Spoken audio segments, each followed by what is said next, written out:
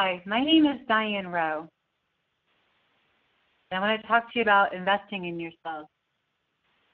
Abuse isn't just physical, it can be emotional and psychological. Are you questioning the relationship you're in?